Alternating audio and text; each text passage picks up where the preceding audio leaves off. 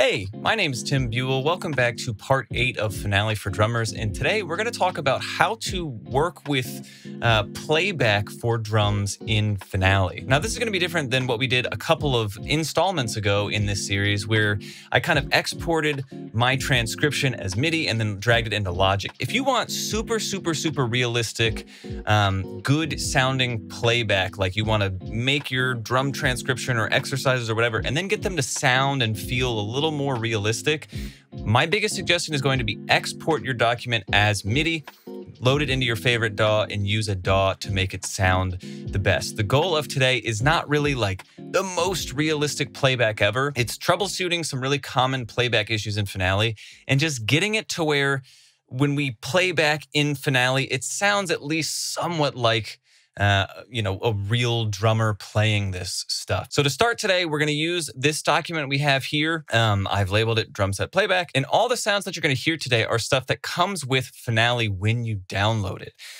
If you're having a problem, just in general, you can't get any sound to come out of Finale, the first thing that you want to do is you want to make sure that you have completed the installment process through the setup wizard and that you've installed the ARIA player setup wizard and the Garritan, I don't know if I'm saying that right, instruments for Finale setup. That's going to be really important because otherwise you might not have any sounds for Finale to play. But as long as you've installed Finale properly, and if you've already installed it, you can go back, go through the setup wizard again, and make sure that you've installed those extra components. And you can even, as you're installing, take note of where they're downloaded onto your computer. You can put them in places if you have an external hard drive that has a little more space. But you got to make sure that you've done that. But over in Finale, the first thing that we want to do is we want to make sure that we can see this playback bar up here. And if you can't see that, just go up to Window and go to Playback Controls. And you can see you can toggle that on and off. That's going to be the first thing that we want to do is make sure that that playback window is there. So what we have in this playback bar here is we have a couple of controls. This arrow here, the two arrows that go back and the little line, sends you all the way to the beginning of the document. This arrow rewinds or kind of takes you back a measure. This square is stop. This triangle is play. These two lines are pause. This is record, which we're not really going to get into today. This is fast forward, or, kind of for our purposes, it just kind of jumps a measure. This skips to the end of the document. And this shows you what measure you're currently selected on. So if you want to play back from measure 7, you can skip through here, get into that. This determines how many times repeats get taken. This shows you kind of the minute marker of where your document is. And this controls tempo. This is your tempo. And then this gear icon are playback settings. What I'm going to do is I'm going to go to the settings, playback settings. And someone submitted a comment recently where they asked, hey, how do I play back my notation from whatever measure I want it to? A lot of people were having this issue where they'd hit play and then the document would start playing from the very beginning of the score. And that's not really what you want. So you want to make sure that you go into this playback settings. You can get to it with this little gear icon right here. And then you want to make sure that current counter setting is what is selected here. If it's measure, it's always going to play from measure 1. But you want to go to current counter setting. Then you hit OK. And now wherever this counter right here is set to, you can use these arrows to jump by a measure. Wherever this playback counter is set to, it's going to play back from there. So I'm going to start playing back from measure 2 because this notation legend here is actually measure 1.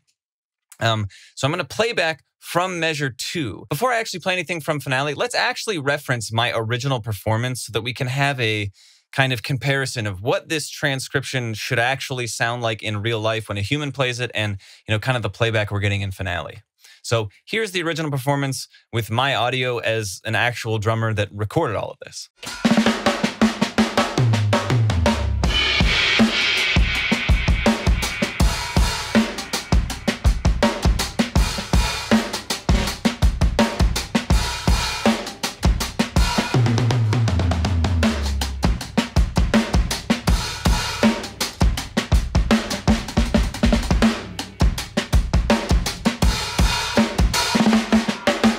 So that's me actually performing this I performed that video, recorded it as audio, mixed it, did that whole thing, and then I transcribed it, which I did in part 2 of this installment. Let's now hear what Finale playback sounds like for this transcription.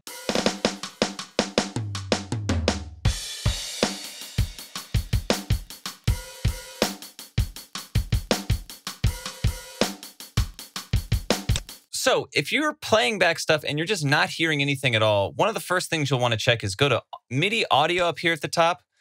And then I would select play Finale through MIDI.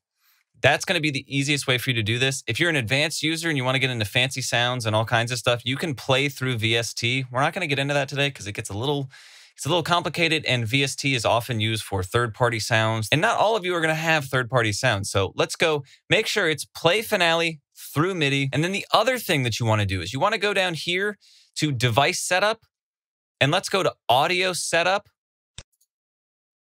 And you want to make sure that your settings mirror this. It's going to be a little different for everyone, but you want to make sure that this audio driver is set to direct sound.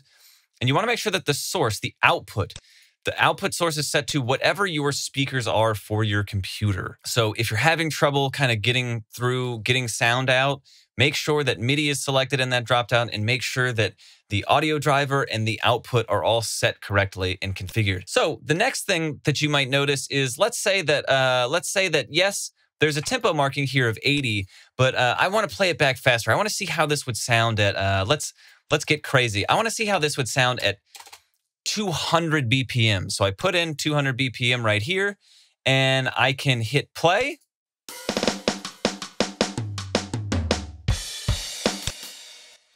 Okay, let's go back to 80. Nothing changed. That's confusing. Really what's going on here, and this can be tricky, is there's kind of like a hierarchy of where Finale's document gets its tempo. And you might be looking at this little bar here and say like, well, I'm changing the tempo here. Why isn't it changing? There's a couple things that you want to do. Firstly, go to your selection tool, click a measure and hit Control A. That's going to highlight every measure. Right click and go to Clear Selected Items. And then in all of these checkboxes, you want to make sure that only these 4 are checkmarked. Sometimes, depending on what you've done in the document and the parts you've added and the stuff you've put in, there can be kind of MIDI tempo information embedded in something you've put in. So you want to make sure that you clear that all out. MIDI data, make sure that tempo changes is selected, make sure that these 4 are selected, make sure that nothing else is selected. Otherwise, you're going to clear that information from the document. So go ahead, do that, hit OK. That'll just clear stuff out and make sure that, there's nothing hiding that's changing the tempo. And then the next thing that you're going to want to do is, if you've put this tempo here as an expression, which I have, if I double click this expression and go to edit and go to playback in the expression, you can see that the type of expression it is tempo. It's set to quarter note, and it is set to the value of 80. I cannot change the tempo of the playback using this because this expression is taking priority. This expression is controlling how fast the document wants to play. So if I hit OK, I get out of this. If I delete this expression, and now I change the tempo to 300, you can hear it's now changing if I set it to 50. So now we have control of this because that expression is no longer determining the speed of the performance. But if I double click here, place this, we should be back at 80 now.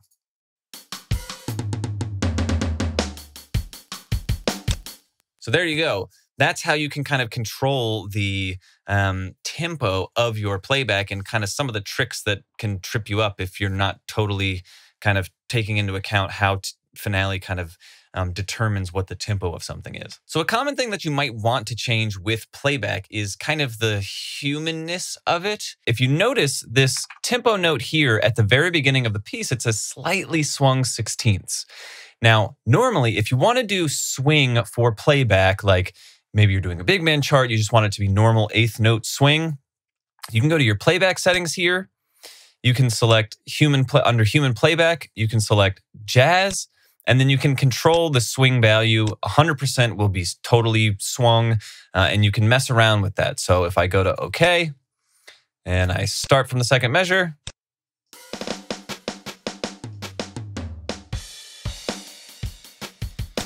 as you can hear, it's not actually swinging the 16th notes like I want. It's just swinging the 8th notes. So Finale really only likes to swing 8th notes. And for a lot of instances, that's going to be fine.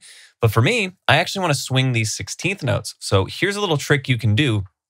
Go to the first measure that you will need to, start the 16th swungness, and go to your measure tool. You can right-click the measure where you want the swung 16th to begin. And when you right-click it, you're looking for time signature, and then go to Edit Time Signature. That will bring up this dialog box. And what we're going to do is we're going to change the number of beats to 8. And we're going to change it to 8. So it's now an 8-8. And like I said, Finale really only likes to swing 8th notes. So if you change it to 8-8, it's going to start swinging the 16th note because you kind of changed the meter to how you need it to be. So do that. But you don't want your sheet music to look like 8-8 time. That's going to look a little goofy. It's going to be confusing. So once you've switched it to 8-8, what you can do is go to More Options. And then in this dialog box, you're going to make sure that you check Use a different time signature for display. And then you pick 4-4, which is what we want it to look like. And then right before you hit OK, make sure that you uncheck rebar music. If this is checked, uncheck it. Otherwise, when you hit OK, it's going to break all your beams and it's going to look weird. So 8-8 time up here, More Options, 4-4. Make sure that it's Use a different time signature for display, and make sure that rebar music is unchecked. Hit OK. And now, if we go here, we select jazz, we go to swing values, I can play these 16th notes.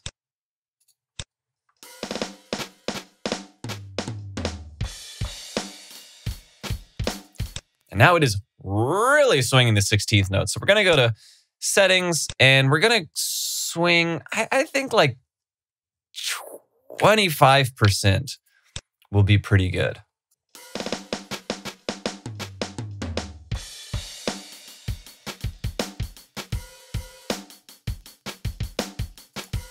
So there you go. That's 16th swing for playback, but it'll get your playback sounding much more like you want it to. All right, so as I play this back, you'll notice something. You'll see in this notation here, I have accented snare drum notes and ghosted snare drum notes. And if you listen closely on this playback,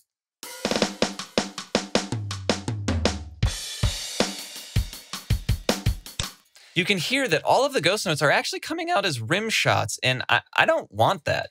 I want those ghost notes to kind of sound like ghost notes. So I'm going to show you how you can change the sound that a MIDI note is mapped to. So let's go to Window, Score Manager. And in this Score Manager, you want to make sure that your drum set part is selected. Then you can go down here to Notation Style, go to Settings, and you can go, you see drum set is selected. You can go to Edit. And then up top here at Current Percussion MIDI, General MIDI, you can hit New. And this shows you all of the different note heads and what their MIDI note is assigned to. So right now, if we find snare ghost stroke, it is assigned to MIDI note 37.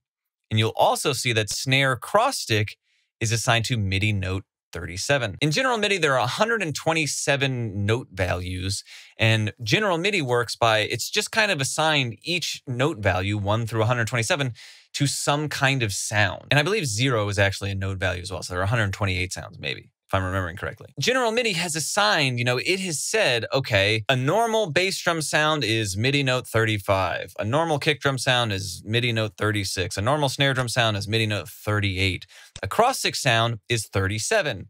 So in Finale, the cross stick and the ghost note are on the same space in the staff, which means, for whatever reason, snare ghost stroke and cross stick have been assigned the same MIDI note, which means they're pulling the same sound, which we don't want. So you could go in here and you could change the snare ghost note to a snare drum, but then you're kind of like backbeat snare drums and your ghosted snare drums sound the same. And that's not really what we want. So what I'm going to do is I'm going to go through this list and try to find some kind of sound that I can use as my snare ghost note. And what I did is basically I liked this snare drum rod sound. It's MIDI note 91. I don't ever use snare drum rod as a note head in any of the transcriptions that I do. So I can pull this MIDI note and use it for something else. So now we can go to snare ghost stroke, and I can go to, what number did I say that was? 91. And I can assign this MIDI note 91, hit enter, hit OK, hit OK again, hit select, close this. And now what we should get is, for all the ghost notes in the score, we should get something that sounds a little bit more like a ghost note. It's not going to be perfect, but it's going to sound a little more like a ghost note than acrostic sound would.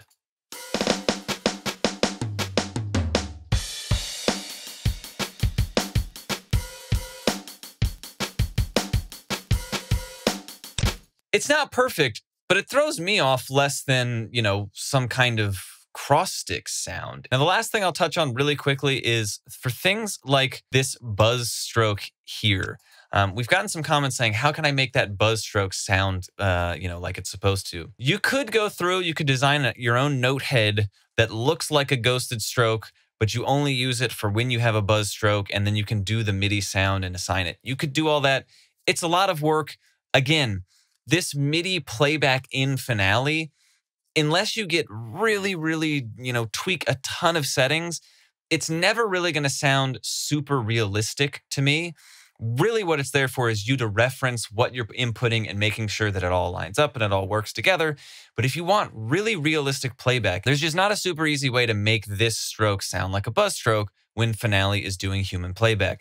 If you want to do that, again, go back a couple installments of this series and check out what I did when I exported MIDI from Finale and then imported into a DAW and used Superior Drummer to make a really realistic performance. That is going to be the method that you'll want to use if you want your notation to come to life and sound as realistic as possible. But for basic playback, that's not really what it's here for.